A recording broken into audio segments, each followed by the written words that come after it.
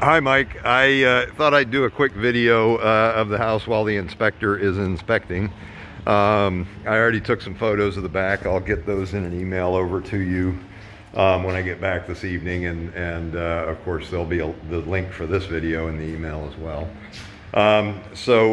The seller's contractor is still doing a little bit of work, so that's why like this light switch is open.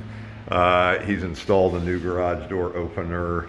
Done quite a bit of work in here, and this guy, I had talked to the kids about it. I don't know if they shared this with you, but I've done quite a bit of work with this realtor, and the client or the seller on this home is somebody who owns quite a few rentals around town. He is slowly going through with his contractor who's in that white van over there and remodeling them and selling them. And so he's basically going through the house and making it like brand new. So I mean, for example, we've got new siding, a new roof up top, and I did ask him about the roof. I had mentioned or talked about that, I guess maybe it was with the kids, and it was put on last month. I didn't know if it was put on this year or last year, but it was put on last month. So anyhow, new flooring, you know, new sheetrock, pretty much new everything. Did not replace the kitchen cabinets, but they're in good condition. So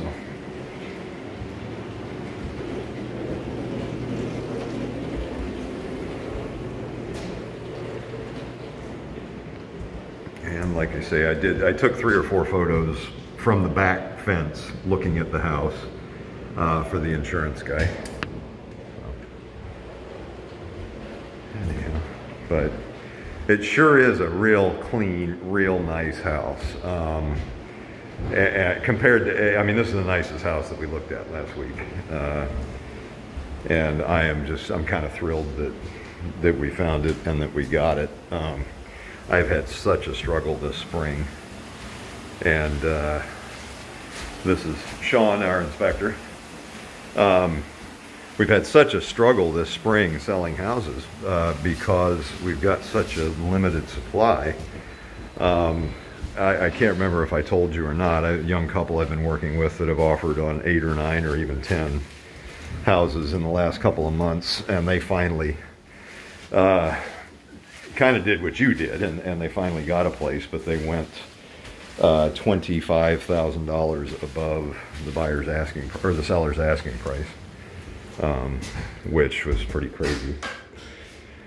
But young military couple, he thinks that when we relax this corona thing a little bit that he's going to be deployed, and he just really wants to get his family out of the apartment they're renting and into a house before he gets sent overseas. So I can understand, but anyhow. So very, very nice, very clean house. And I think I'm going to go back out through the garage and I'll walk around outside again. So.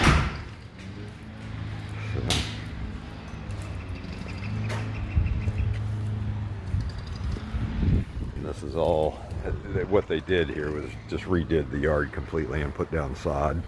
And it's coming in really, really nicely. And they will keep it cut till closing, and after closing we'll have to get it cut. And they're rebuilding this portion of the fence here and putting in a new gate. Anyway, this has turned into one of my bugaboos, if you will, this spring, is finding people to cut grass. I have several houses sitting empty with people that purchased, and then the military stopped them from moving. And so their houses are sitting here empty and the grass is growing, and I can't find anybody to cut grass. But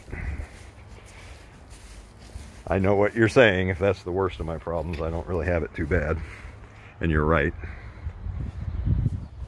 So I'm not seeing anything to be critical of here. It is a really nice place. So I am sure I will talk with you soon. I'll upload this video and those photos to you when I get back to the office this evening. The inspector's report will come out by email tomorrow morning. He usually sends it real early in the morning, our time. If you want to go through and take notes, I will do the same, and then at some point we can get on the phone and kind of discuss things. As I said in my email, it's kind of accepted that the number 1 and 2 issues that we're looking for here is structural, and then the systems within the structure. So the structure itself, the foundation, that sort of thing, and then the systems would be the roof, the pipes, the plumbing, the electricity, that sort of thing.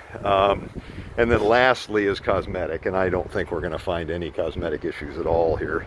And of course, with this seller, if we do find anything, and it's reasonable, then he will fix it.